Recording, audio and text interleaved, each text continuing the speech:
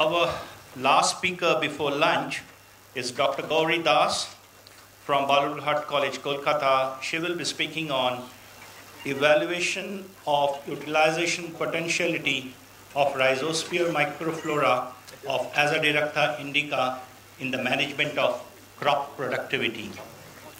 Very good afternoon to the respected chairperson and reporter sir, august audience, my colleagues, friends and teachers. This is indeed my great privilege to stand here and share some of my research activities which we undertake with some of our teammates who are already present here from Kolkata. So I would like to introduce them also. This is Damdam Motijil College, from where my other colleagues they belong, and I am from Balurghat College. Actually, today I take this great privilege of thanking the organizers, especially Dr. S.K. Tripathi, for allowing us to share the dais with one of my colleagues, Professor Jhulan Basu. And this is my great opportunity to express my gratitude to the teachers that I have in this forum, Dr. A.P. Das and Dr. Haradhan Saha. Now, my topic here today to present is evaluation of the utilization potentiality of the rhizosphere microflora of Azadirachta indica lane in the management of crop productivity. I must make one humble submission here, because inadvertently we just wrote this Azadirachta indica lin. Author citation should be Melia Azadirachta lin, or synonymous Azadirachta indica A. jas, and according to the plant list 1830. Background of the study: as all of us we are aware of the fact that the plant Azadirachta indica, commonly called margosa tree, is well known to us for its medicinal potentiality, and it is grown in all over the country and everywhere. So what was our objective of the study? Actually, we wanted to know the competence of the tree to grow everywhere, just to know the bioedaphic factors, how it affects the plant microorganisms in relation to its insecticidal and anti-pathogenic properties, and how it can just help us in crop disease management. And rhizosphere has not so far been explored in the purview of the enhancement of crop productivity. Aims and objectives: as I already have mentioned, that we wanted to isolate and characterize some of the microorganisms from soil, the noble ecological niche like rhizosphere. Now I must tell a little about rhizosphere.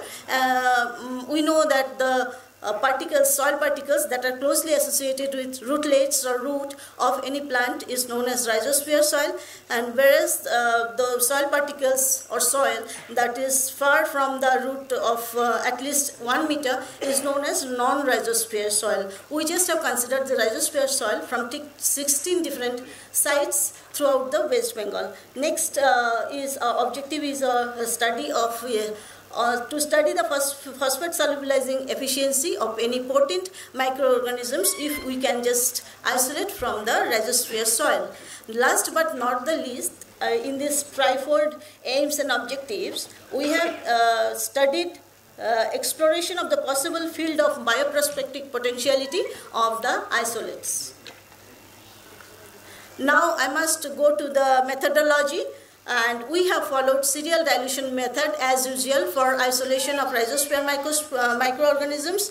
Mainly we have considered actinomycetes, fungi and bacteria. For actinomycetes we have used general GYA agar media like glycerol yeast agar media, and for fungi we have taken subbord agar medium, and for bacteria as usual nutrient agar.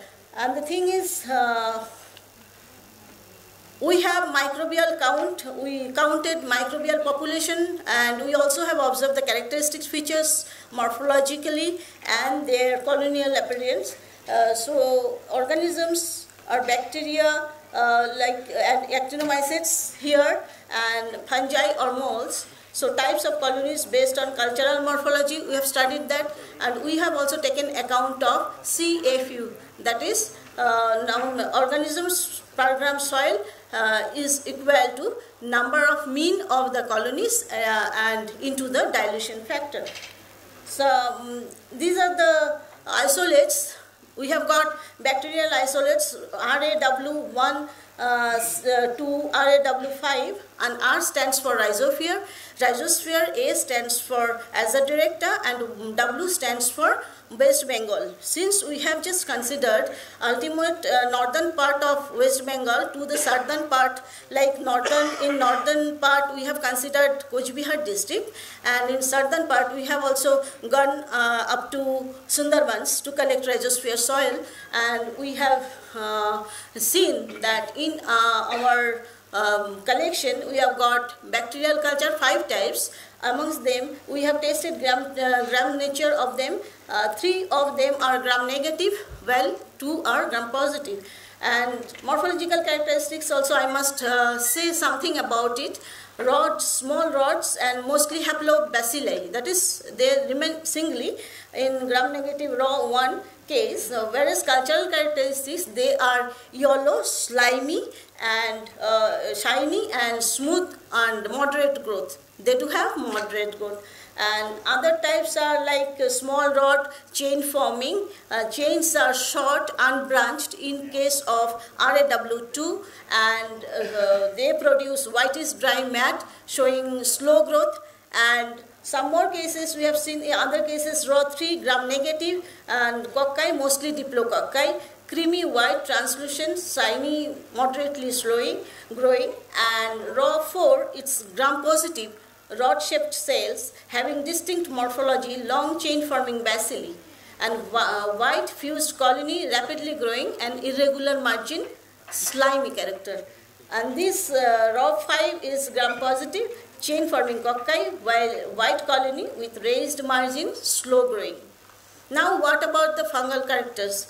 Fungi has raw 6 to raw 7, raw 8, they have cottony white mycelial masses, crust the rapid growing cells, and raw 7 and 8 they are also like crust growing, but they become sometimes change their colors as they grow older. And this is the rhizospheric effect of microbial population. As we see, some of the plants, they exuded some chemicals, especially phenolics, from their roots to combat or keep some of the microorganisms at bay. And in this proportion we can see number of microorganisms per gram of soil, rhizospheric soil I mean, and number of some microorganisms per non-rhizospheric soil. When it is less than 1, we consider that soil is not at all suitable for the microorganisms to grow. So with this, may I now request my co-presenter Professor Jhulan Basu to take over the presentation further. Thank you, sir. Another speaker, huh? Yeah. Okay, continue, please. Good afternoon, and thank you, Dr. Gauri. Now I'm explaining about the efficient phosphate solubilization isolates. The isolates are well maintained as pure culture and strict on the Pickups media, which contains tricalcium phosphate. And after the inoculation, the isolates are subjected to incubation at the 37 degrees centigrade, and we observed these results.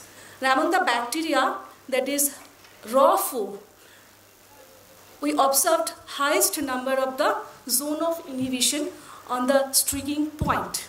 This is the zone of inhibition. The highest number of zone of inhibition we found, and simultaneously fungi also have the one more raw 7 isolates that also shows highest number of zone of diameter. We'll see the next one. This is the fungal one.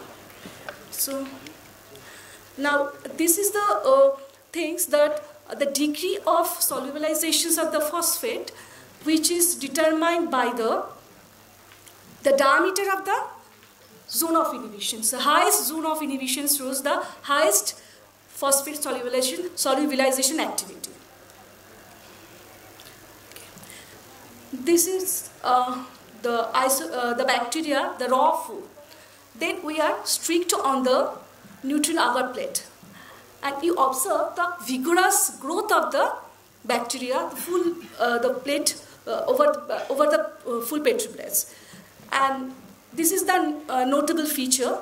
And other one, the two bacteria, one is raw and other one is normal bacteria. We strict on the parallel one like this, and we observe that the zone of inhibition between the line, and that means some antagonistic product may be secreted on this line, and it shows and it inhibits the growth of the other bacteria. This is the fungal one, and now I am going to tell about the phylogenetic analysis. It's a normal process, and where we identify the characterizations and the bacterial phylogenetic positions. Where the microbial culture we are used as a soup or in a broth culture, then DNA is isolated and the 16 is amplicon generated with the using of primers. So these are the primers, and the amplicon is sequenced, and the sequenced amplicons is generated, and selections of the top, we are selected the top hits top hits amplicons with the help of NCBI gene bank database, and after that the distinct matrix was generated and the constructions of the phylogenetic tree was generated as using of MEGA7, and the bacteria was identified. The bacteria, this is the blast data, and this is the reports, and this is the phylogenetic tree, and this is the based on the nucleotide homology and phylogenetic analysis. The sample we we got the name of the bacteria, that is that was a raw food, that was 100% homology with the bacterial species strain. The BAC 196 gene bank as accession number is that. Then come to the conclusions point. The microbial diversity in the rhizosphere of Azadirachta indica growing in West Bengal is not significant. Microbial amalgamation is unique because it is identical nature irrespective of the habitat of the plant. A type of the bacterial fungal isolates was similar in the occurrence, but the quantity of gram of soil is different. The rhizospheric effect corroborates our findings that allows the growth of some selected microbes which have the ability to overcome the unfavorable microenvironment prevailing in the rhizosphere. The rhizosphere of this plant is harbor of one efficient phosphate solubilizing bacteria, that is, we found Bacillus species, which is not only stress resistant but also vigorously growing, but also antagonistic activity we found, and in the bacterial populations which may be pathogenic to the host, and as revealed in our in vitro study. Now the future perspective, the positive correlation about be established between the physiochemical parameters of the soil and microbial biomass with the view of the soil in such a manner so that biomass of phosphate solubilizing bacteria could be obtained at the satisfactory level which is required to enhance the crop productivity. The suitable biofertilizer formulations could be developed with the help of this potent isolate for the better crop productions. Isolation and identification of the novel compound or the principal compound from the efficient PSI. The having antagonistic potentiality could be possible feed for the further research field. The structural modeling of phosphatase enzymes or PSI with the help of bioinformatical approach. It's not acting the animation yet, it was the animations. It's okay.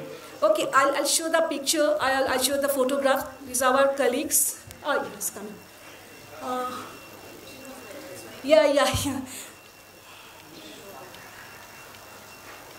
These are the colleagues. I am from microbiology department, Motijil College, and she was in Balughat College, but our workplace was the Brahma Motijil College, they were the collaboration work. So our first picture was Mudamda Motijil College. It's okay. No. Thank you very much, both of you. We may have one question quickly. These are our colleagues. Thank you.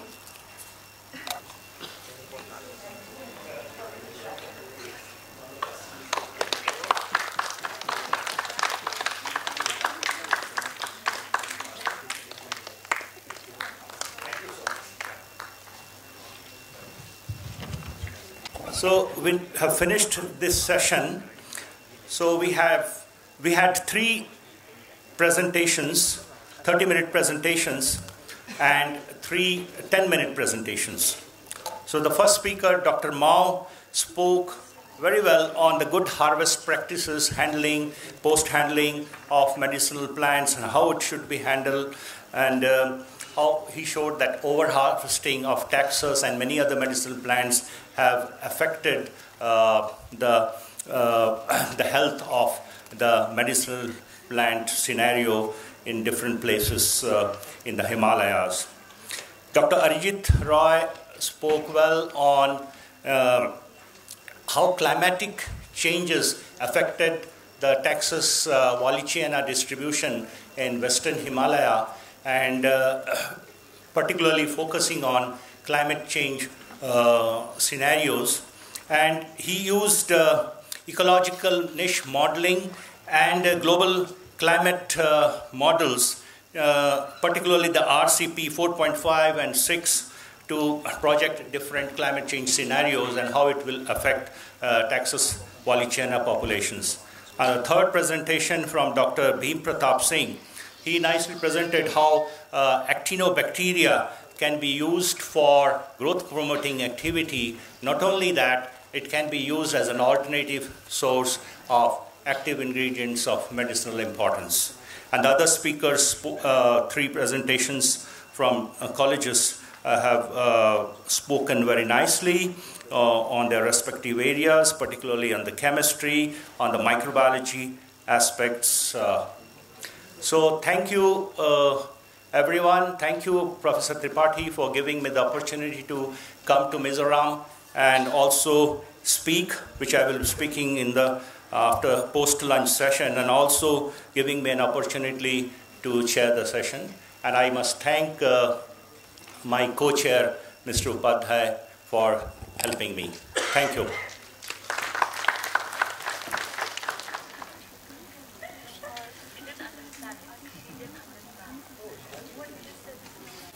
Request Professor B. Gopichand, Senior Most Professor of our department, to felicitate Chairman sir.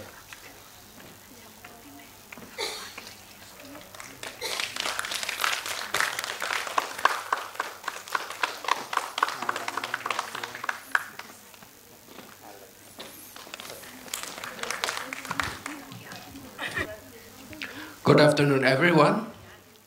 It's my great pleasure to chair this session. First of all, I would like to thank the organizing committee for giving me this opportunity. For this session, we are having 3 invited talks. I don't know this the third person has come or not. Otherwise, there's 2. The first and second I can see in the audience, but the third one, this Professor R.K. Dubé, is it? He has come or not? Okay, then also we have this presentation, 5 presentation. That is, I think I will not read out. So, but then we'll start with the first. I must also to tell my rep this. Your name, what? Naldarin M. Manap. She is our reporter. You see, we have already seen from the morning and yesterday presentation, the different topics. And now the session is on cultivation management and trade marketing of medicinal and aromatic plant. So this is very appropriate for the today's seminar, because that is we are having seminar on MAP.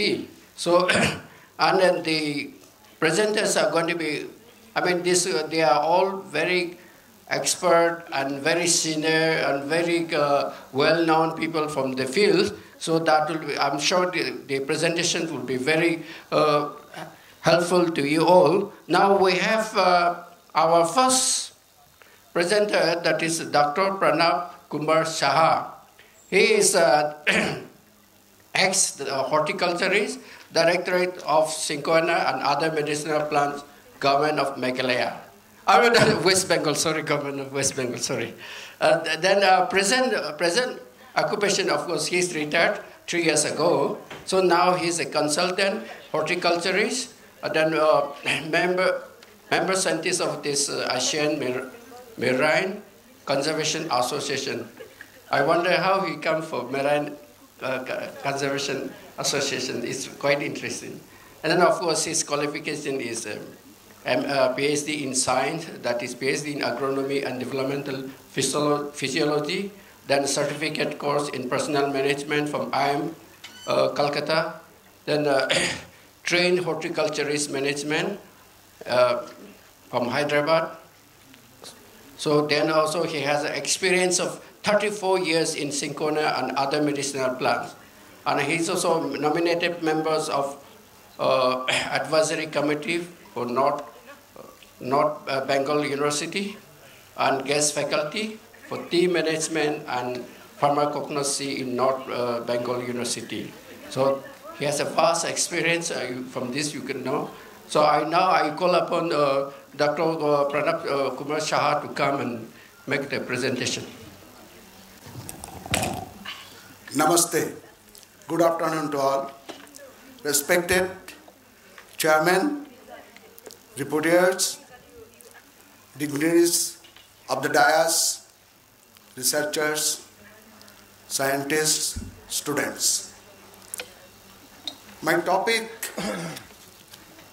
was selected hurriedly, and I am very much thankful to Professor S.K. Tripathi. He called me over phone to make a presentation, so I am lucky enough that the medicinal plants, cultivation, development, management, marketing, I am dealing with last 34 years. And now I got the opportunity to share with you about a success story from the farmer levels, because from yesterday to date today till now, we have heard so many developmental works on the conservation, exploitation, screening, taxonomical works, but I am not finding any cultivation approach. So friend, my present discussion is an attempt to highlight the success story of the commercial cultivation of some selected endangered medicinal plants as sustainable crops for an approach to their conservation. Every aspects have some background. This study, in success story, we have a background of about 4,000 of hectares of cultivation, under cultivation. That is, Directorate of Cinchona, we have got 4 plantations and about 5,000 permanent workers there. So daily work is scheduled for the cultivation, management, interculture operation, as well as harvesting. And we are the monopoly for cultivating cinchona, ipecac, dioscorea and other medicinal plants.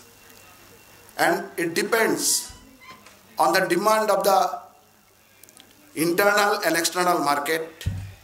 Accordingly, we switch over to different medicinal plants cultivation, and it has been ascertained that both nationally and globally, Ayush system is dependent on uninterrupted availability of plant-based raw materials. It is well known to all, those who are dealing with the medicinal plants. And more than 90% of the species are being used in trade from natural resources, which 2/3 harvested destructively. And we are now anxious for this destructive collections. So the question arises, and we are after the conservation and as well as for the cultivation. And in Directorate of Shinkona, in the year 2011-12, National Medicinal Plants Mission adopted different projects for the farmers level cultivation, and all are project oriented.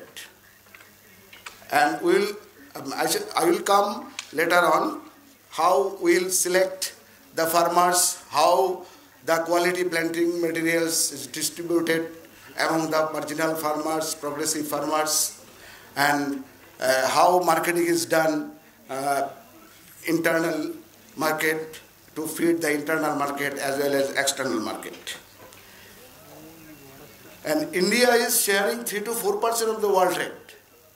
And as per whose forecast, it is the world trade counting about $5 trillion by 2050. And the same study I have seen when Dr.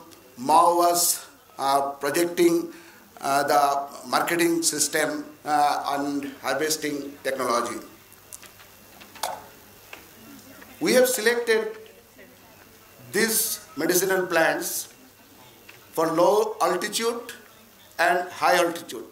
The low altitude plants, this Raulfia serpentina up to 5,000 meters, Withania somniferea below 500 meters, and Piper longum up to 500 meters, Gymnema sylvestris up to 500 meters, and aloe vera asparagus. Though we are not so much interested on cultivation of aloe vera, I will come later on why.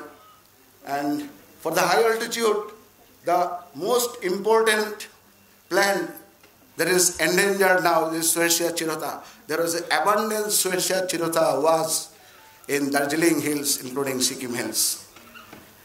And now we have gone through the farmers level cultivation to conserve as well as for the exploitation. And Narcotic Jatamansi. This is also collected from wild source. This is natural in Darjeeling Hills, the lower the Himalayan region, including Sikkim and part of Nepal and Bhutan also. And we have found that the unscrupulous, unscientific collection and selling out through the different traders, and very interesting that our government previously allowed to collect from the forest to sell it through traders to the different pharmaceutical company. And perhaps you know, the Siliguri was the center for trading different medicinal plants collected from natural resources, and that is sold to the pharmaceutical company directly. As for example, Indian pharmaceutical company. And even Himalayan drugs, they are also collecting unauthorizedly through the traders. But there is no restriction from the government side. But nowadays, we are very happy, those who are after the conservation of different medicinal plants, that forest department, they are very strict now. Even if you collect without authorization a single plant, any plant, you have to answer. You have to justify why you are collecting. So why we selected this Whiteania somnifera? Whiteania somnifera is not endangered, but the cultivation is less. Demand is high. As for example, Whiteania, this prevailing market rate is 300 to 400 kilo per kilo. And my approach in concluding discussion, I will show you why I am selecting this northeast, especially Mizoram, because this area till virginity of the forest area is highest in comparison to other region. And this Whiteania somnifera is 4 to 6 months crops, and the return is about 7 times in comparison to the cost norms. The cost norm is determined by the National Medicinal Plants Mission. So any farmers, those who are interested, they can grow Whiteania somnifera, the 4 to 6 months crop, and then they can earn about 5 to 6 lakhs from 1 hectare. That is established. Similarly, Rauwolfia serpentina. You know, Rauwolfia serpentina is when in the year 1985, I traveled all the states of Northeast except Mizoram. That was political disturbance in Nagaland and Arunachal. I could not enter in this region, but I surveyed Arunachal Pradesh, Assam, Lower Assam, and I found abundance of Rauwolfia serpentina. But the picture is changed. That is due to unscrupulous, unscientific collection. And so we are now concerned about the cultivation. Why? The scientist, you are the scientist, you are conserving as a germplasm or as clone in a...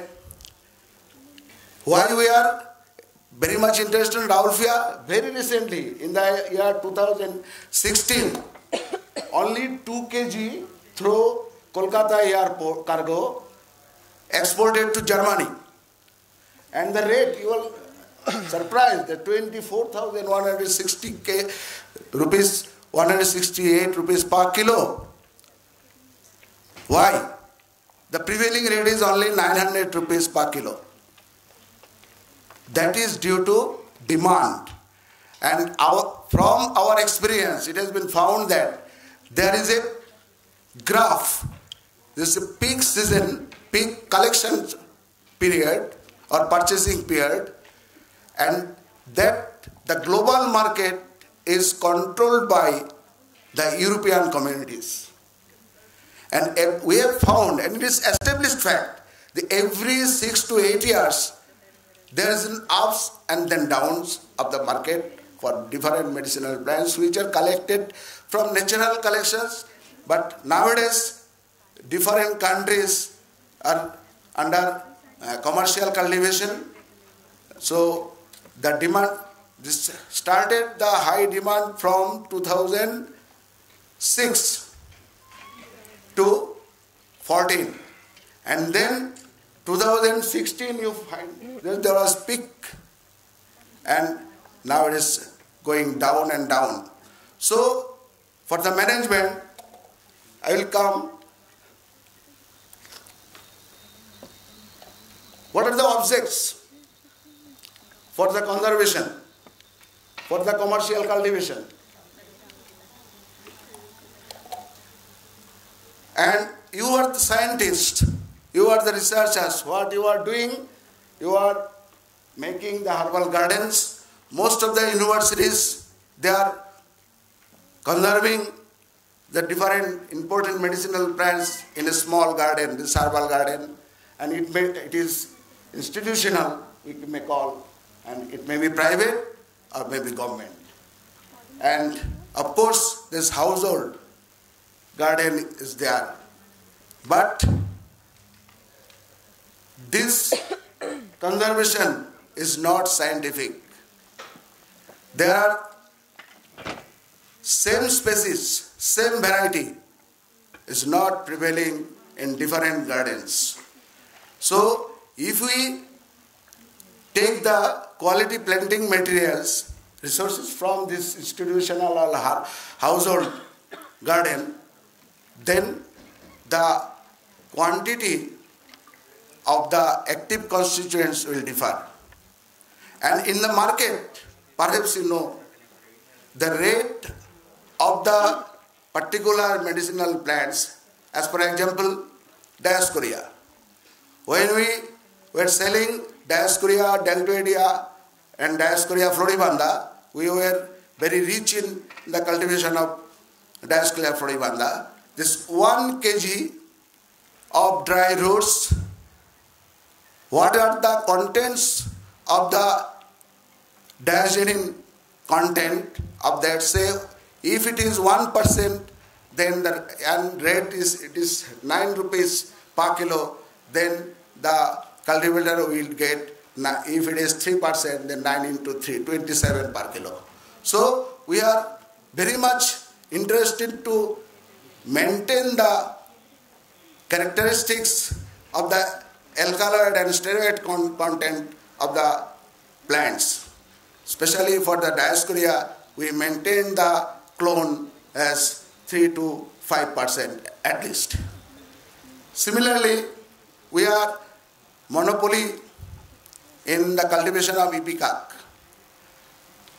And so the large scale conservation is only possible if we go for commercial cultivation. And commercial cultivation is depending on the local market as well as distant market. And keeping in mind why we will go for the commercial cultivation, for the industrialization. Earlier, many speakers told that the different, even Professor Rao told that we have no such specific medicinal plants that we can boldly say that these medicinal plants we can compete with compete globally. So the germplasm collections is important, but quality planting materials for the commercial cultivation is also very, very important. So to feed the industries, commercial cultivation is required throughout the country. And for the selection of particular medicinal plants, whether it is endangered or is readily available, that is, first is infrastructure. Infrastructure, what is? The availability of the cultivation area, storing, the marketing network, etc., and planning also. Then what types of, and whether it is a single crop or we will grow as an intercrop. Especially we recommend for the cultivation of Rauwolfia serpentina in erica nut plantation. Why? Erica nut plantation is in between row, there is vacant land. And if we cultivate this Rauwolfia serpentina, that will be the additional revenue from that land. At the same time, we recommend to cultivate black pepper as a support of the erica nut. So we can cultivate 3 crops in a single land, in demarcated land. So we have to make a planning, good planning, whether we will go for intercrop or as a single crop. For Whitania somnifera is very interesting. The sandy soil, the unfertile soil, the fallow land is very much favorable to give the maximum return from that land. Why? We are cultivating the different medicinal plants, the different pharmaceutical companies and the traders, they are always after the constituents percentage, the active constituents percentage in that particular medicinal plants. So, if there is single crop cultivation of Whitania somnifera, we found that it is common science, that is, if it is grown in stress condition, the alkaloid percentage will be more or active constituent percentage will be more. But for Whitania somnifera, we prefer the sandy loam soil. Why? There is a root system is there. We are after the production of roots. The low altitude, I mentioned this Whitania somnifera, Rauwolfia serpentina, as well as Ocimum, the different species, Ocimum, Gradissimum, Ocimum, Basilicum. Basilicum is more priced and more demand is there. And when I visited Kanauj, the phytochemical corporation is there, and there hundreds of acres is under Basilica cultivation, and they are extracting perfume. So the planning should be like that, whether the product, the estimated product will be marketed internally or externally. And another is the sensitivity factor is there. There is no malpractice should be there. What is the malpractice? Most of the traders mixed the particular medicinal plants with the similar species or different species, because most of the medicinal plants sold in dry condition. So when we will sell the product, the plant produce, then we have to keep in mind, we have to involve ourselves directly to the purchaser, especially pharmaceutical companies. And there is a direct relation of market and traders. Traders, what they do, when you cannot store the medicinal plants, earlier Dr. Mao told that the techniques, the harvest technology is most important, and I will come later on. That is, what is the factors between the traders and market? The global situation is also affecting the local market. Nowadays, there is a tremendous demand of Rauwolfia serpentina. So, the traders are finding, they are searching where we can get the bulk. During cultivation, one thing should keep in mind regarding the manuring. Other operations, planting, interculture, spacing of the plants, the particular crop, that is very common. But manuring, we should not use any chemical fertilizer for the cultivation of medicinal plants. That is very, very important. As well as no insecticides and pesticides should be used in the management of the crops. We have experienced hundreds of metric ton and more than 100 quintals of raw materials that has been sold out from our department, even from the farmers. But they rejected all because they found the trace elements and residual chemicals in the medicinal plants. So it will be no use.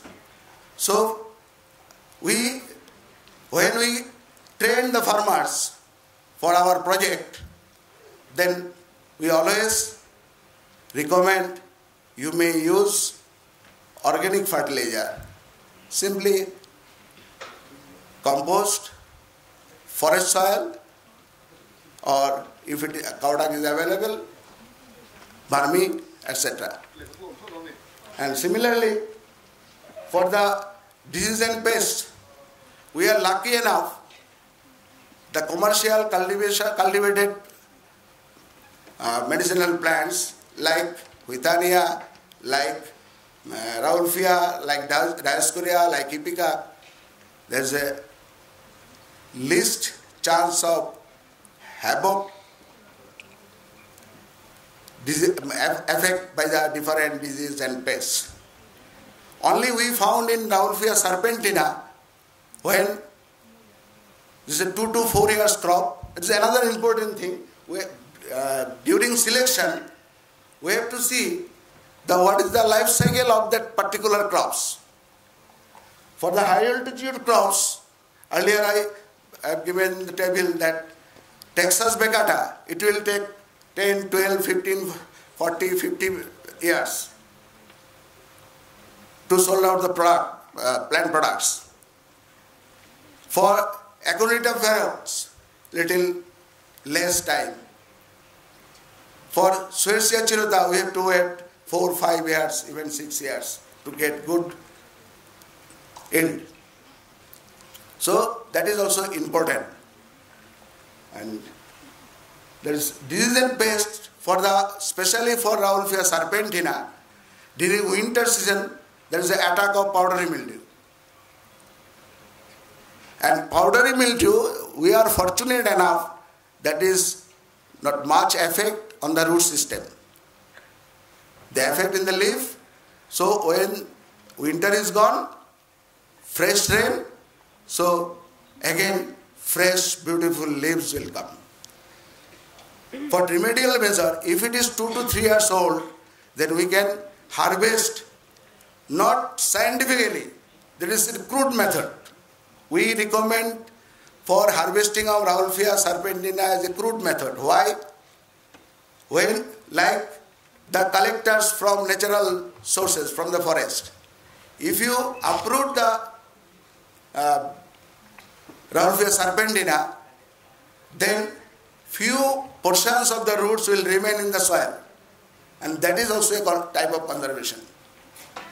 We have found this root cutting of Rauwolfia serpentina is very, very successful. Though we commercially we cultivate through seeds, because there is no chance of cross-pollination, because this isolation is there, no other plantation of different species or varieties of Rauwolfia serpentina.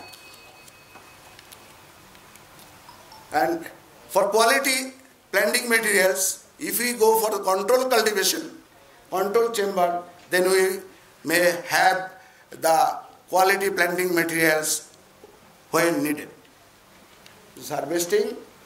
And another important factor is labeling, packaging, storing. Earlier, Dr.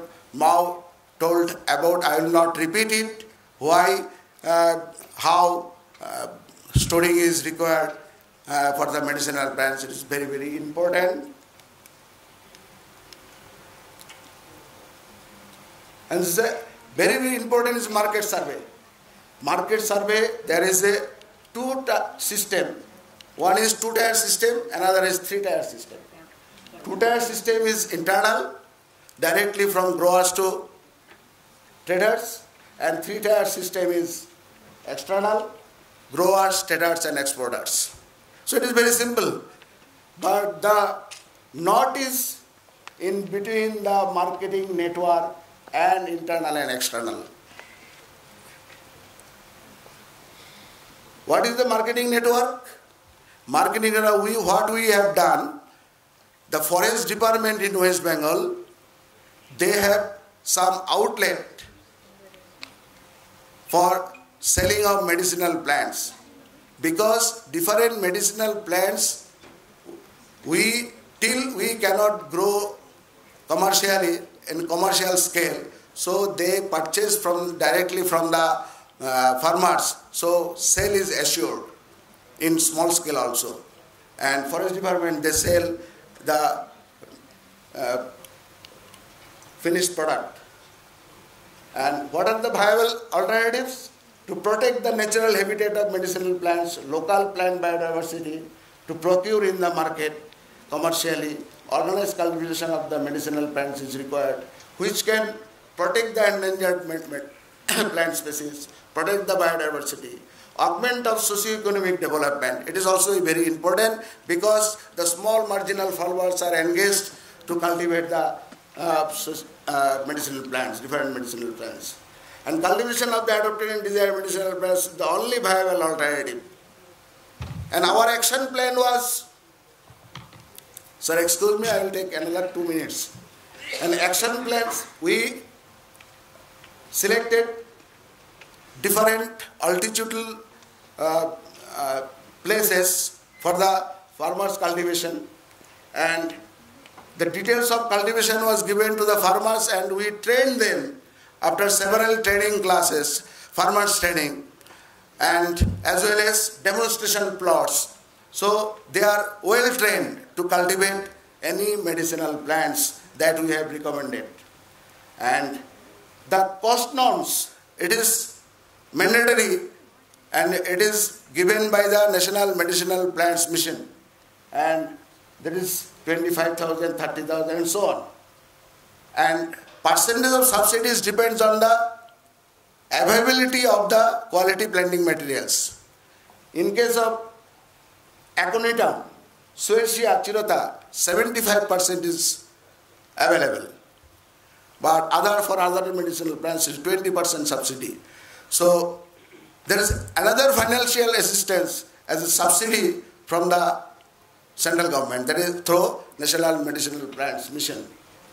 And in case of National Suercia chirota, one farmer can get 61,875 rupees subsidy from the government side. And what are the facilities? Facilities available in West Bengal. There is Director of Shinkona Medicinal Plants, abundant scope and State Horticultural Farm and Research Station. In Arunachal Pradesh State Forest Department, CSR stations, BSI field stations, Assam Agrotech Private Ayurveda and Guwahati University, Meghalaya, BSI, Shillong, Nehu, etc., Tripura, and Mizoram. Mizoram State Medicinal Plants Board is there, and Mizoram University is doing excellent job on medicinal plants conservation and cultivation. And this is the chart from the National Medicinal Plants Mission. Subsidy for to make one market. If it is by public sector, then 200 lakhs, that is 2 crores is available as in financial assistance. So it is, there is no problem to develop a market hub, as well as testing lab. And for the processing unit, even pack house, any farmers, any entrepreneurs can have the subsidy. That is also DPR to be submitted, and all are project oriented. For the nursery also. And it is the picture of the farmers level cultivation of Raulfia serpentina. There is a young plant. And this is 2 years mature plant. So it will be harvested after 1 year. This is also young plantation. And this is a harvesting the mature plantation, the 3 years. We are harvesting at 3 years for minimizing the cost of cultivation. And this is the field of Withania somnifera and 6 months crop. And we get 2 ways benefited from this Withania somnifera. We can sell the seeds as well as the roots. That is assistance from National Medicinal Plants Mission, and farmers are going very nicely in the barren land. This is the roots. And this is another important is Gymnema sylvestris. Its antidiabetic properties established, and Forest Corporation is purchasing in terms of tons. And this is also Gymnema sylvestris. This is the mature plant. And this asparagus, we have tried this in crude method. And aloe vera, we never recommend aloe vera. That is not possible in Northeast because the growth is less in comparison to other states, and the extraction unit plant is not there. There will be, we will get 4 hours to take this juice from leaves or exporting to the factories. That will 4 hours time is there. Otherwise, active constitution will be gone. And another is Aromatic calamus. This in marsh area, there is no crops will survive. There's commercial crops. So we can grow botch. There is Aromatic calamus. This market is very high now. This is 200 to 600 per kilo. And the oil extracted from these rhizomes is 6 to 7,000 per kilo. And Ambelica is not success. And getting the data from the farmers level, we have calculated, that is calculated from bigha to hectare. As small farmers, 6 to 8 months crop, they are getting 3,42,000 approximately. There is calculated value at the rate of 350 kilo per and the yield is 1,100 approximately. We have some other, so that's why kindly wind up. 1 minute, sir. This is a recommendation and present proposal. It is concluding. I am concluding with this present proposal. The main object for the project proposal is the extension of cultivation of selected medicinal plants in entire Northeast. Through the activities of the project, not only the cultivation will be extended, it is proposed to impart proper training into the intended farmers about cultivation, harvest and storage methodology, tackling diseases and pests, etc. as a sustainable crops. The project authority will also to develop a marketing system in northeastern regions. And the objectives of the present proposals are like that. And the marketing network is highlighted. Network development is essential and government assistance is required. Thank you. Thank you very much, Dr. Shah. We are running out of time, so let's not take question from this thing. So, no, it's okay. We will see afterward when everyone is finished and if anybody is interested to ask question. But what Dr. Shah can do is, I think, the Mizoram University can invite him once again for giving this lecture. Now, this will be very useful for the farmers and for the local people. Okay, then we'll go ahead with the next speaker. The next speaker is Dr. S.K. Nandi. He will be speaking on in vitro propagation of selected Himalayan medicinal herbs, conservation and sustainable utilization. He's a very experienced person, and also he has done his BSc honors from Viswa Bharati Santiniketan, then MSc in plant physiology from G.P. Pant University, Agriculture and Technology, that is Pannaga. Then PhD from Australian National University, Canberra. Then he joined as scientist in Siasa Complex, Palampu. Then he from 1989. Then after from 93 onward as scientist, and he has been working in the various capacity and in different places. And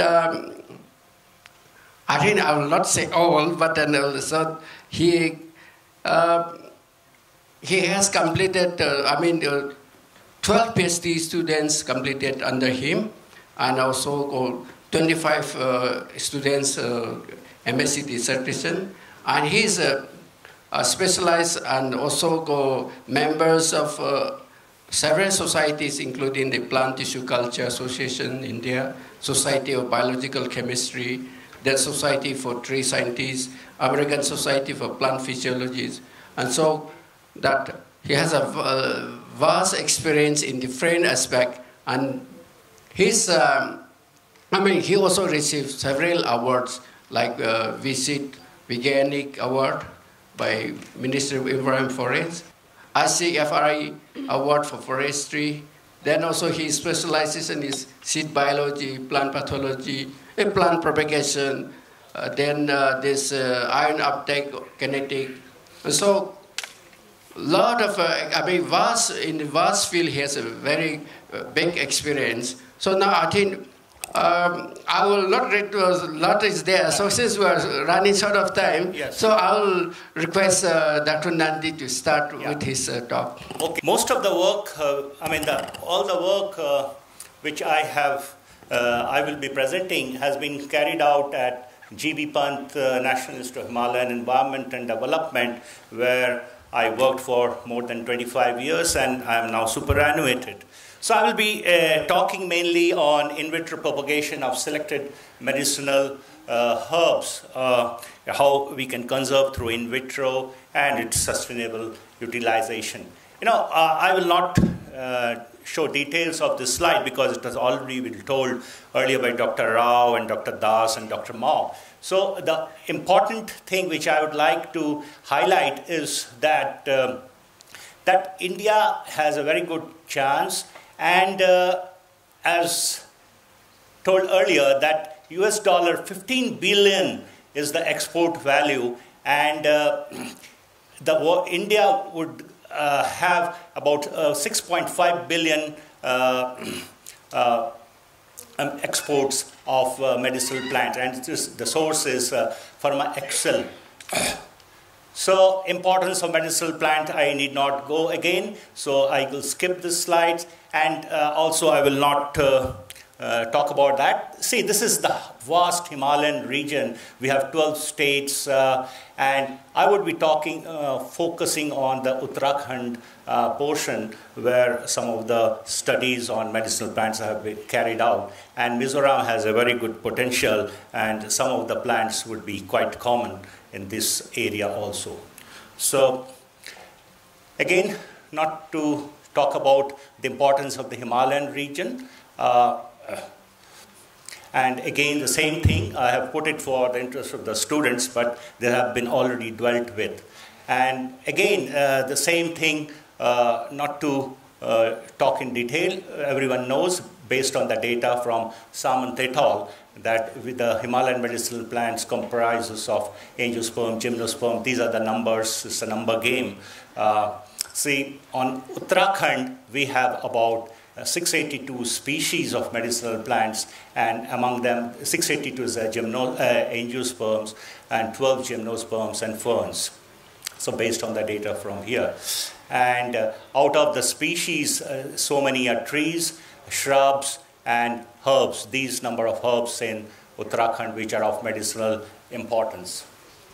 And species of high consumption value in the state of Uttarakhand, these are the species which are in high consumption rate, and they are in demand. And these are some of the plants. The list is not complete. These are the plants which are being mainly exported from India, and these are the species and these are the plant parts, and these are highly valued plants. And I can skip this. See, the state Uttarakhand, they have prioritized many of these medicinal plants which are being exported, And this list indicates 28 medicinal plants, and which are also cultivated in the state. And these many plants can be collected from the wild. So these medicinal plants of the Himalaya are very important, and we all know from the earlier times they are a source of high-value medicinal plants, and they are used in modern-day medicines. These are some of the examples, like aconitum. It contains the major constituents aconitin, and we look for these constituents as the active principles. And these are the other plants too: Hedychium, Habenaria edgeworthii. This is an orchid, Virginia, asparagus. The list is long, and many others: Picoriza curua, Paris, Podophyllum hexandrum, Valerina. These are high-valued herbs. So today, for the sake of the students mainly, I would like to talk on how you go ahead with the development of plant propagation protocols through in vitro culture. And I have taken 4 plants. One is Valerina jatamansi, Habenaria edgeworthii, Picoriza curua, and Podophyllum hexandrum. So this is the occurrence status and some of the chemicals constituents of these 4 plants. Habenaria is an orchid. It is in the site. It is listed in the CITES appendix. These are quite high-valued plant, endangered, and these are the categories of different endangered list. Picoriza is critically endangered under CAM, and Podophyllum is also endangered under CAM. And this data has been collected up to 2016. So points for discussion, which I would like to talk, is how we would look into the active ingredient content assessment, because this is very important, because a wide variation occurs. You would be knowing that even in the same population, plants of the same species have different content of these active ingredients. I will talk about the in vitro propagation, field plantation, and how an alternative way of callus suspension and hairy root culture can be effective in conservation of these 4 species. So let's go to the how you assess. So citing Podophyllum as an example, so we have studied the different Podophyllum hexandrum populations in the Himalayan region in relation to altitude, from 2,700 to 3,500 meters in the Garhwal region. And we found different biomass, root shoot ratio, and among the individuals from various populations. And we couldn't find any relation with the biomass and below ground and above ground biomass along with the altitude. Looking at the podophyllatoxin content, which is the active ingredient in this in the rhizomes of this species, we could find a increasing content with altitude. So higher we go, the higher is the content of podophyllatoxin. So populations which are located at lower altitudes were having lower podophyllatoxin compared to the ones which are at a higher altitude, you can see. So there was a good relationship with increasing altitude. So we also looked at the other sites in another study, just to highlight that populations have different content at different regions. In another study, we could not find any relation with the increasing altitude. If you see, with the increasing altitude, the content doesn't really increase. And we can see that maximum, we found it, of course, in the higher altitude populations, but the the clear-cut relation could not be obtained. So we selected these higher content populations for further studies. And so that's why the selection of proper clones is important for any particular medicinal plant. So looking at an alternative source of podophylotoxin content, we looked at the leaves, because you see the rhizomes are underground, and once it is harvested, the entire plant is lost. So we thought, why don't we look at the leaf?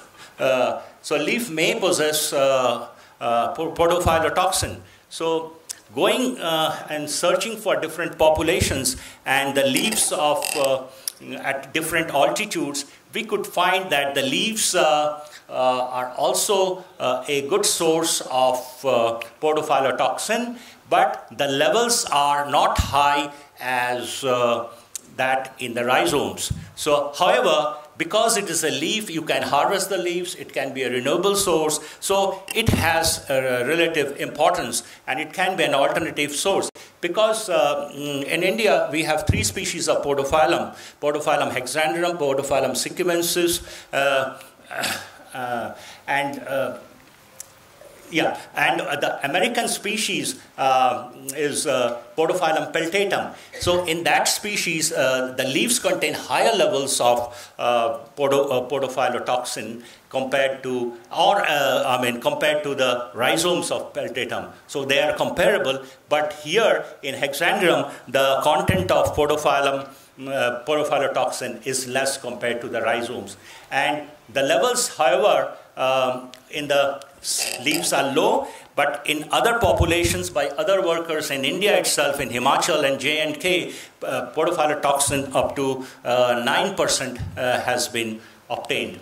So in another species, Valerina jatamansi, we did a lot of studies on morphological aspects, looking at biomass, leaf area ratio, and also various other parameters like population studies, and we have assessed 25 populations along the altitudinal gradient and found that how the content of these antioxidants, the phenolics and the valerianic acid, they vary, and we found some good relationship with the above ground and below ground and aerial part biomasses.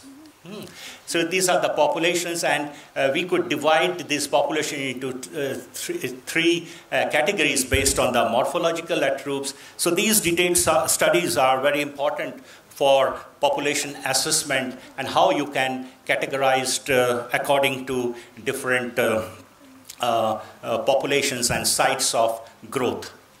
And the valerianic acid content was also analyzed in these 25 populations, and you can see a wide variation. And valerianic acid is very important active ingredient obtained from the Valerina jatamansi.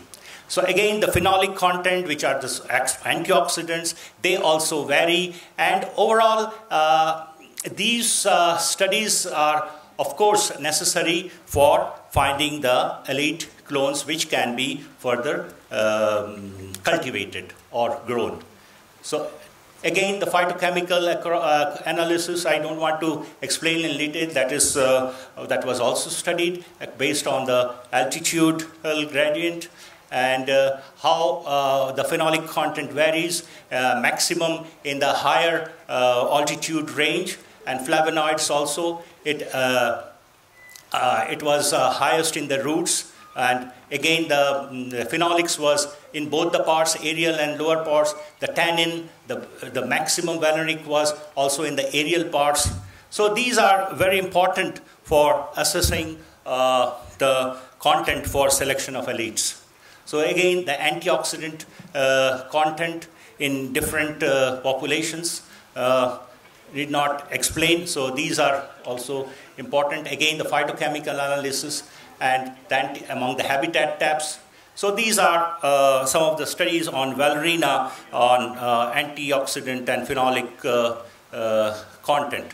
So coming to the in vitro propagation studies, some slides will explain how a protocol was developed. This is for Podophyllum hexandrum, which we developed some time ago, and these plants are already in the field. Although this project was completed, but in a recently taken a project by the DBT on bioprospecting with various institutions, we have grown these in vitro raised plants and planted in the field on a larger scale.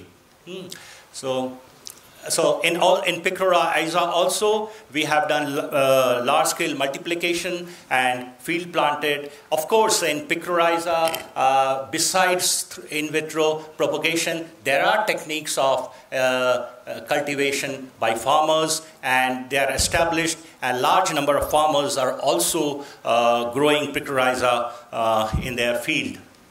And in Valerina jatamasi, you see how we developed through tissue culture, taking aerial shoots, developed in and high multiplication rate through various combination of various media. And of course, these plants were again tested for the genetic fidelity, which is important because many of these tissue culture raised plants may lose their genetic fidelity after some time in the field. So they have been tested for uniformity with their mother plant, and then they were field planted. So how different concentrations of PGRs were used, BAP, the NA, IA, GA, various combinations were used. These are all, detailed studies by some of our students. And you see that this concentration, BAP, and was very effective in producing large number of shoots and roots, also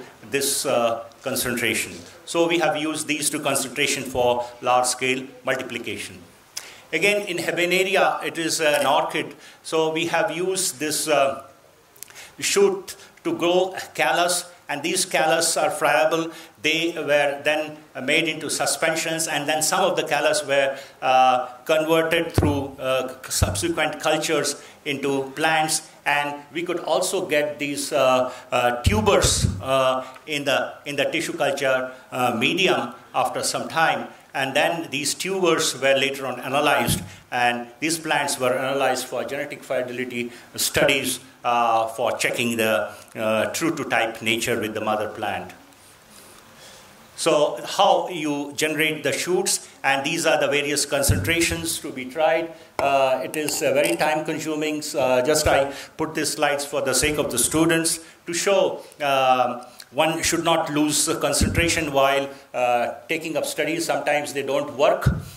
So one has to be very patient. Sometimes there is a lot of concentration. This nice table is only after a lot of trials and hits, and these are after some time. Once you standardized, you can get large number of cultures in the lab. So these are the concentrations. So Habenaria. So, and again, you see in vitro rooting and tuber formation, you have to induce it using a combination of various concentrations of plant hormones. The NA, which is a synthetic, IBA, these are all synthetic, difficult to metabolize by the tissues. On the other hand, some other compounds, IAA, they can be oxidized. So you use a stronger auxin, and then you can get a good amount of culture growth, and also the tuber formation, and also good rooting.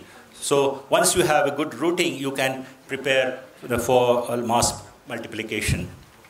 And now let's see how one can field plant them. See, these are some of the sites in Kalyuni where we have planted Picroiza and Podophyllum. These are the labs in the greenhouse how Podophyllum plants were growing, and this is the polyhouse which we constructed in the high altitude field station, and they were hardened in there before field planting, and these are the plants which are growing after some time, and this is the altitude. So plants were grown at a lower altitude in our institute at Kosi, which is about 1200 meters.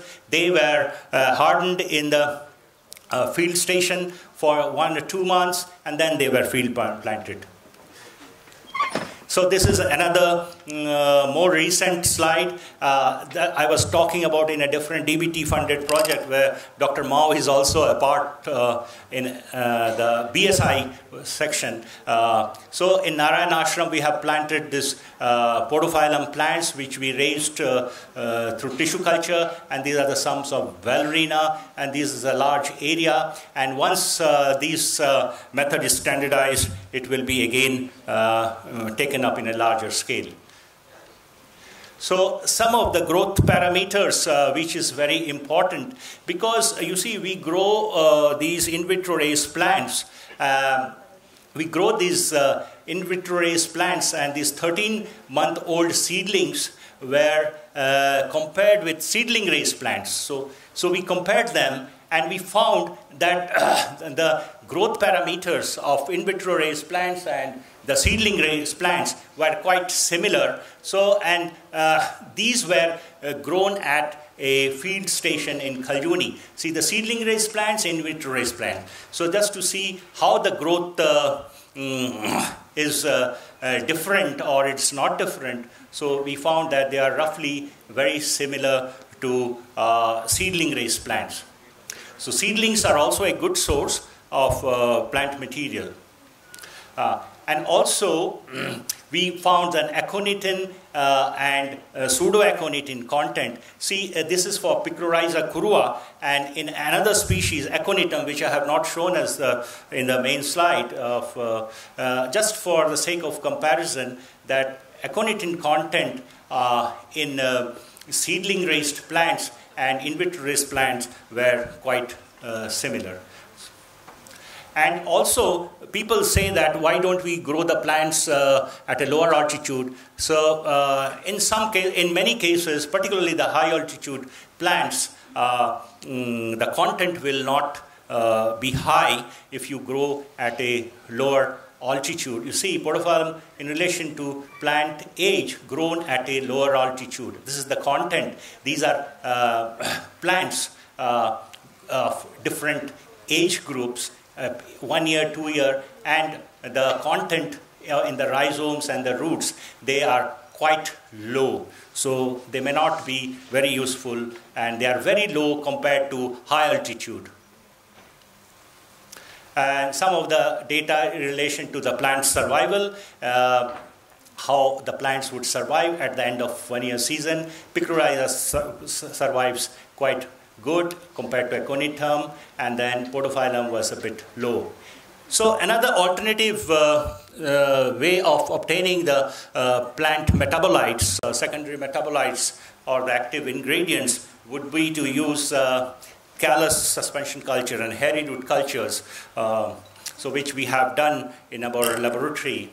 So in Hebane area, so what we have done, we have used callus, and then these callus were made into suspension, and they were cultured. And you see how these cultures were grown, and there's a lax phase, a log phase, and a stationary phase, and you collect these, harvest these suspensions just in the beginning of just at the stationary phase you get. And these are the different content of phenolic compounds once we grow them in culture and under various treatments. What would be the growth, how the phenolic content will vary, and these are the phenolic compounds. How? So use of benzylamminopurine, this is the cytokinin, was found to be quite good for callus growth, total phenolic content, and also methyl jasmonic acid. It is an elicitor, which actually elicitor is a compound which in fact induces the growth of the synthesis of metabolites in many cases. So use of methyl jasmonic acid was helpful in callus growth, and you can see the increase in various phenolic compounds. So these are the detailed results. BA definitely enhanced the total phenolics and antioxidant content, and it can thus fulfill some of the active ingredient content. Of course, more studies are required to take it in the bioreactor scale, and so before we embark on that. But this is a sort of has a potential for alternative source. And other workers have also studied on Podophyllum hexandrum to develop cell cultures, but were not so successful. I mean, mostly Indian workers, Chattopadhyay in Delhi University, and also in Indian Institute of Chemical Biology, and other workers in other places, they have tried, but it was not so easy to culture Podophyllum in a suspension cultures. Another way of increasing looking at the active ingredient was in Picrorhiza crua. So we induced hairy roots. You all know that Agrobacterium rhizogenus induces hairy roots in nature, and that principle was applied, and that is also being applied for a large number of plant tissues to obtain hairy root cultures of active ingredients. So we used Picrorhiza crua, and how we induce the hairy roots through various strains we have obtained from various sources. And these are the hairy roots. Initially we grow them, and then without the antibiotic we grow them and scale it up on a liquid medium, and then you confirm whether the transformation has occurred. Once this gene has been incorporated, so these tissues are transformed and they grow in a medium without plant hormones. And then you see these are the various lines of hairy roots we obtained using various bacterial inocula. So in you see line 4, the growth is quite high. These are the growth index. With time, 8 weeks, you find maximum growth in using the line 4 and strain A4AS obtained from Delhi. So, and once you have the good callus and good, then you look at the content of this picrotin and picrotoxinin. So line 4, which also showed high biomass, high growth, they showed high picrotoxin and picrotoxin content. And this is the control. Control means the runners from the natural source, from the wild. So this is the in root. This is the runners from the nature. So you see it's quite high, and it can be a good potential. So other workers have tried, like in CMAP, Dr. Verma's group with Dr. Suchitra Banerjee's group, they have done a good number of hairy root cultures on Picrorhiza crua and in other species too. And it has been also scaled up for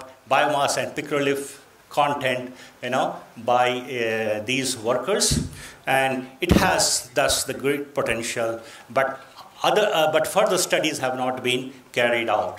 So to summarize my talk, I can say that a wide variation exists among the active ingredient and phenolic contents in plants of the same species.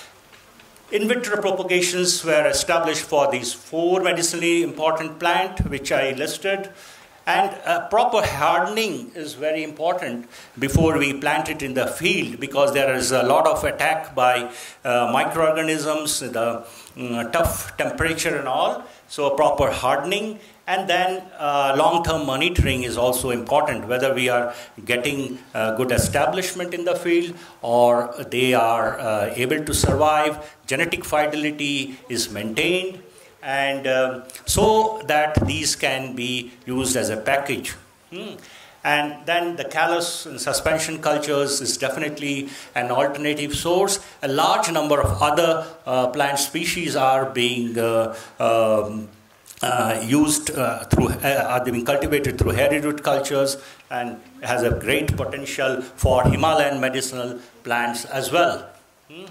And these are weather independent technology, and there is a secure supply so you don't have to wait for the weather. Like the Himalayan medicinal plants, many a times you go to the field and you find that the seed setting is not proper, the flowering has not been done, and then you don't get enough plant material. So these are weather independent techniques, the activating through callus suspension cultures and hairy root cultures, and you can get all through. But the main thing is that you have to have the right clone to get maximum yield, whether it is a bacteria or a fungi, or a plant material, And these phenolics and associated anti-activity content in these medicinal plants can be effective in utilizing them as an supplementary food items. So thank you very much for patient hearing. Dr. Mao, I think I have stuck to the time, or overshot? No, you are right on time. So I thank all my students who worked under me, and all the staff of the laboratory, and all these studies have been through various projects of DST, DBT, Medicinal Plant Board, and UCOST, and of course our director must be thanked for all the facilities which we have used, and of course the ministry also helped a lot. Thank you very much. Thank you very much, Dr. Nandi. I think you all must have understand very clearly, because the way he has presented is very scientific, and it's an excellent presentation. And then what I would like to request from the student side is you should learn how to do research, like what Dr. Nandi has presented. Because when you are doing any research, you have to look into different parameters, not just in one side. But the way he has shown how they started from selection of clones or elite from different altitude, then again from after culturing in tissue culture, how they tested again, whether the active compounds are found in the tissue culture species or no. All these different aspects from forward and backward, you have to check everything. Then that will become a really good research paper also, as well as whatever you are producing, it's going to be successful. So I think it's a really interesting, and I found very enlightening.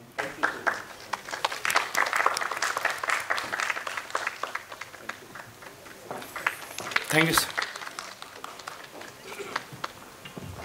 Okay, our next speaker is Dr. Bharat G. Somkuwar. He's a staff scientist from Bioresources Database and Informatic Unit, Imphal, Manipur. So, respected chairman, dear reporter, and all colleague fellows. So today my talk is related to the scope in design and development of the bioresource databases. Now earlier speaker might have already given a brief introduction about what is documentation and why it is important. To outline my talk, I just want to say that these bioresource databases are very abundant in Northeast region. That we heard. But what next? After documentation, whether it is going for some research or not. So that thing basically we are going to look into this. So another 20 minutes or 25 minutes we are going to look into the different databases. If I'm sorry that there is no internet connection, otherwise I could have provided you the online demo for that. I requested the organizer, let us see in meanwhile if we are getting some connection, then we will definitely go to that. So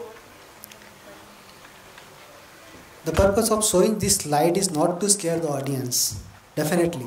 This is 201 million years ago, but how many of we have seen this as alive? None, correct? Because from the fossils we are extrapolating this.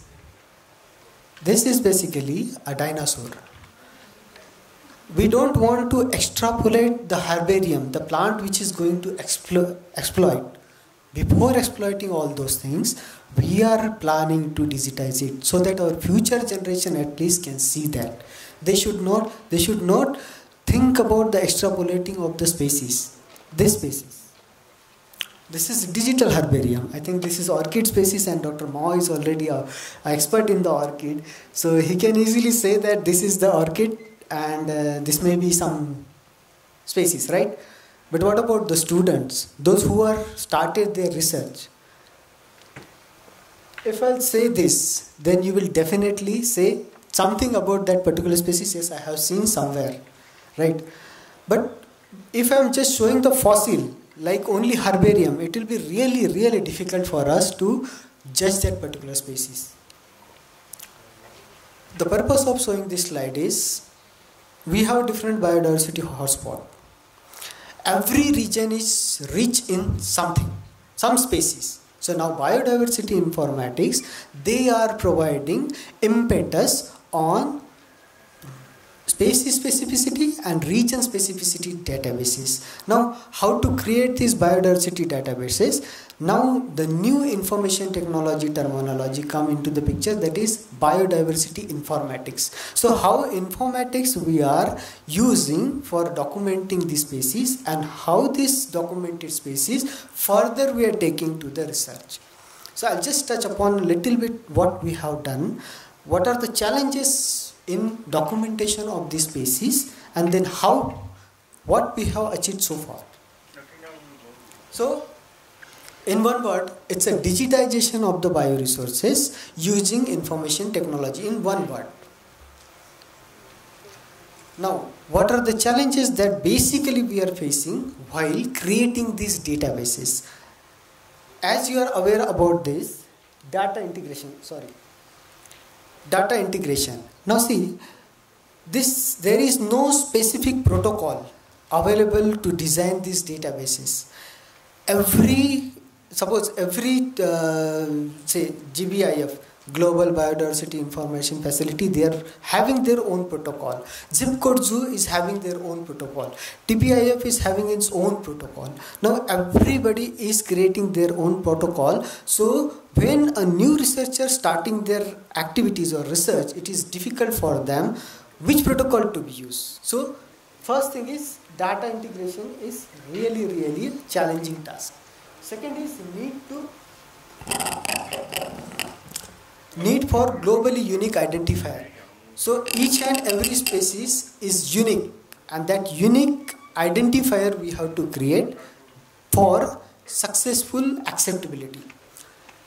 Data accuracy. Whether that data we are incorporating in the database is accurate or not, that is really, really important. Because different taxonomies, they are using different methods. Suppose say Bentham and Hooker method, Linnaeus method, or any other method. Whatever method they are using. Update and maintenance. So suppose if a particular author, they find a new species, that new species we have to update so that it will be available to all the users. Then biogeography. Whether a particular region is rich in that particular bioresources or not, that we have to create there.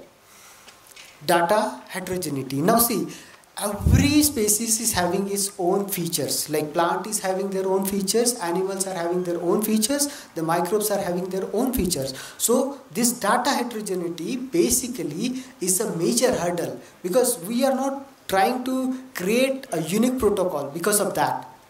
Then biopiracy, like we don't want to use the second Analytica, I think Cambridge Analytica, those who are taking the data. How to do it, okay? So we have different objectives. First is mapping of the bioresources using GIS and remote sensing technology. I think earlier speaker already spoken about these things. Second is characterization and digitization of the bioresources. So digitization, whether it is a audio, whether it is a video, or whether it is a picture, any format is suitable. if you are providing accurately. So suppose we have created one database, and that database is having some videos like some traditional medicinal traditional healthcare practices. They are basically preparing different formulation from the plant species, animal species, and so on. So when we are taking that particular video, the video size is lost for 1 hour, 2 hour, and there are suppose different number of users are there, different number of healers are there. So the database size will be increasing. And that much data, if you are creating on the web, that means your database loading will be more. So that thing we have to take into consideration. Collaborate. Since we are saying that our Northeast region is having rich biodiversity, unless we collaborate, it will be difficult for getting the exact information. Design and development. So once we have developed the database, it should be online, so that the global perspective, it should reach to the different people across the globe. Implementation. So how we have basically implemented. So see, we have the data, the people, they are having different information.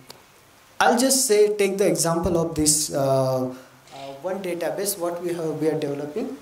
This is Manipur traditional medicine, which is basically traditional healthcare practices. So what we have done, we have basically taken the information about their taxonomic detail. So right from the name, common name, vernacular name, all those details we are cataloging. Then formulations, whether it is animal formulation, whether it is a plant formulation, whether it is a fish, whether it is a marine, or whether it is any other formulations. So all those information we are incorporating in this particular field. Then we are having biogeography, from which location it is collected. Audiovisual, the healers narrating how the formulation is prepared. Gallery, their pictures, whether it is a plant image, whether it is a formulation image, whether it is a video, how they are preparing. Healer details, literature related to that particular species. So it should be a comprehensive database. Then we are having some biological activity. Suppose if a particular healer, they are using different plant combination. So that plant combination, basically they are using something like, say, leaves, stem, bark, root, fruit, anything. So when they are having a different constituent, that constituent information we are incorporating using this active constituent. This active constituent. So this active constituent, basically we are creating different tabs. So main constituent and other constituent. So not all the constituents are important for the biological activity. Only specific constituents are important. So what we have done, basically we use PubChem, PubMed, and if the chemical information is not available, that we are doing by ChemDraw. So ChemDraw, we are basically ChemSketch and ChemDraw, we are basically drawing the structure, putting in a PDB format, and then all the information we are putting in the metadata. So this metadata, basically putting all the information related to that formulation, related to the plant, related to that healers.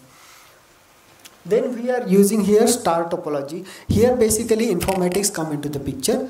Then suppose a user is triggering a certain query. The query will first go to this MySQL via integrating with the PHP. It will go to the metadata, fetch the information, and show the information to the user with a click of a button. So it should not be a browsing all the time. Then this particular Marvin sketch we use for the drawing different chemicals. Then JMOL, basically how this particular chemical looks like. So all those information we have categorized and we have put in the online database. This database is under construction. So I'm not in the position to show you this database online at this moment, but definitely in future, whenever I'm coming for the next lecture, I'll definitely show you the online database. The architecture interface. So suppose if I'm talking with you with a language, say the English, if all the people are speaking English and understanding English, then it is easier for us. If I'll say my own language, Karloka, that is Marathi, most of you doesn't understand.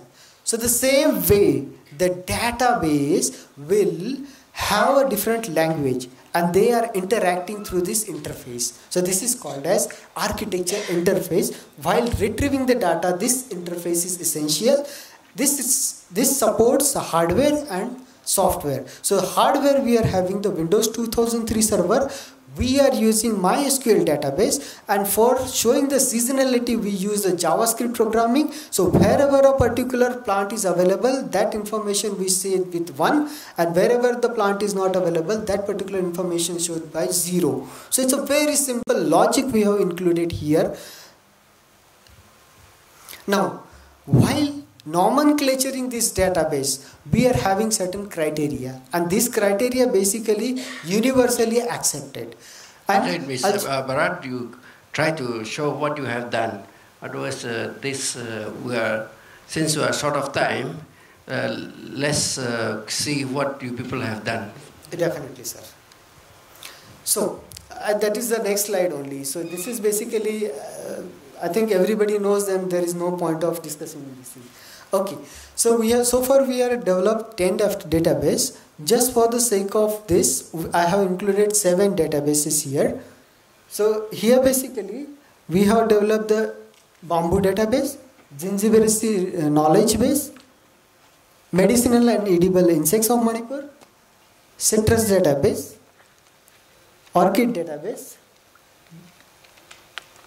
banana database, and Manipur traditional practices that we have incorporated in our database. Well, you may say that what is the need to develop this database? Whether somebody is using? Yes.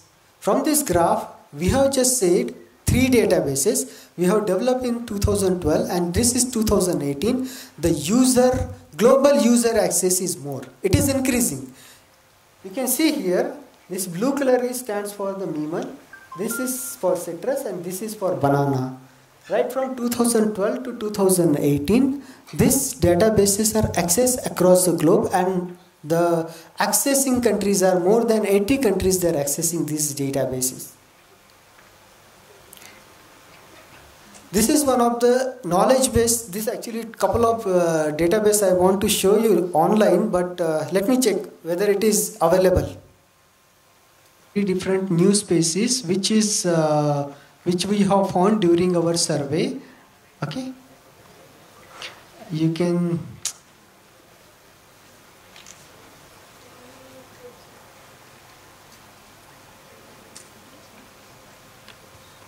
I am unable to focus this, otherwise I could have shown at least one.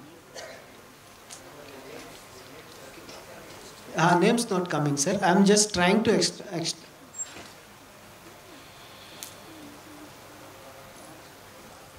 So the way we have basically representing information is like this. Suppose this is a gallery. So different type of insect you can see which is used for the medicinal and edible purposes. Then we are having different economic information. What is a market value? What is basically how it is sold, whether it is raw or whether it is fried or whether it is some other mechanism. Then we have the information about the taxonomic detail. This is the home page. This is the seasonality when it is found. Which particular season the particular insect is found. Then we are having the different search criteria. Then we are having the different literature information related to that particular insect. This is the 3D view of the global statistics. Just now I have shown you. This is more than, say, suppose 80 countries at this moment. This is all data. This is totally, say, around 58 countries it is showing, 2015 data. Different countries they are using. Even India is having highest user, 68 to 69%. This is a banana database. This is 3D global view. This is access around 46 different countries across the globe.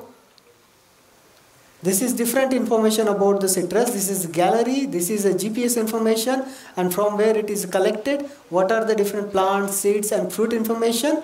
Then what are the different morphological characters? Bamboo we have just developed. This is the just summary.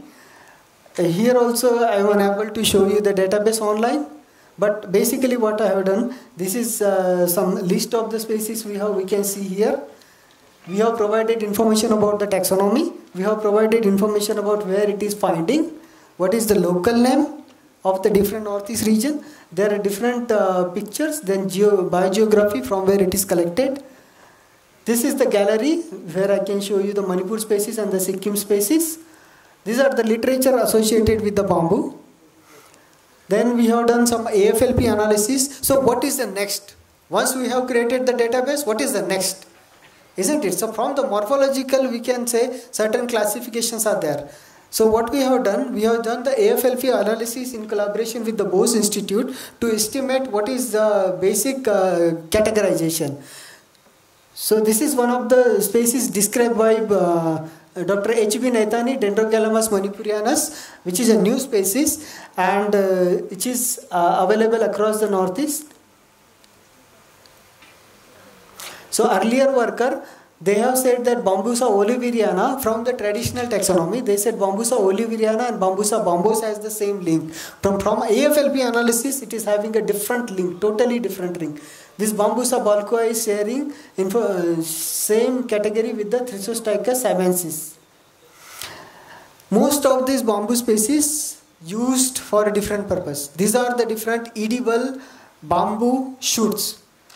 Now bamboo shoots, when it is edible, there are there are chances of cyanogen content. So the total cyanogen content of these different edible species we have analyzed.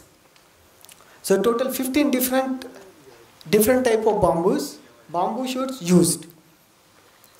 From this we have found that Chimnobambusa calosa, which is at the higher altitude, is safest edible bamboo shoot. Then we have the orchid database, different species are there, search criteria, there are some genus criteria, scientific name and then simple search criteria. If you select the Dendrocalamus, it will show all the list of the Dendrocalamus species. Then we can get the information about the taxonomy, then morphology, then distribution, then flowering season, references, and somebody if interested for searching that data, that links are provided. This is the gallery. Manipur traditional medicines, we have provided different information like taxonomic information, scientific name, local name, biogeography, then socio-economic prospect. Suppose particular plant is not harvested in Sundays, or suppose particular plant is harvested in Monday or any weekdays. Those socio-economic information we have provided. We are under process of developing King Chili database. And this is about the security. So whatever we have provided, whether it is secure or not. So what we have given one NDN security server. We have linked with our MySQL database. So if there is any artificial robotics, those who want to take the data, extract the data, that is actually firewalled.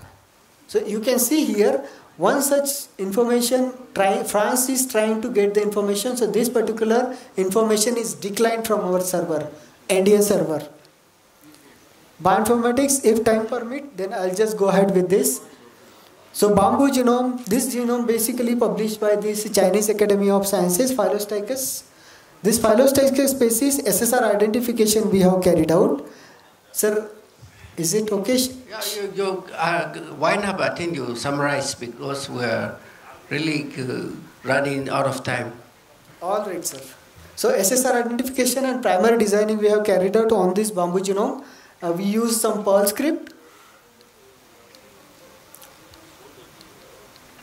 We use this Garuda facility because we are getting the out of memory calculations here.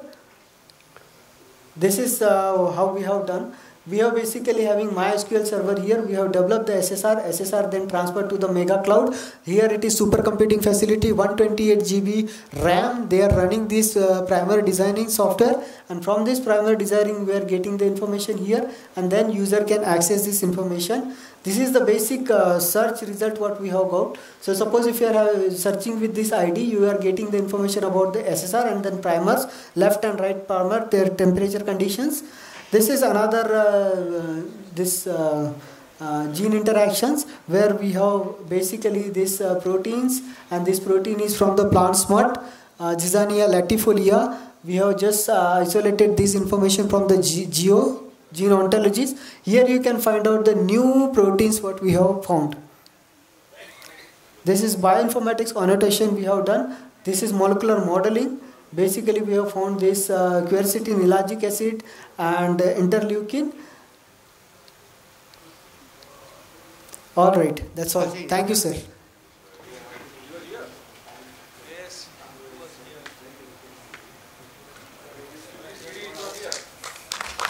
Thank you, sir.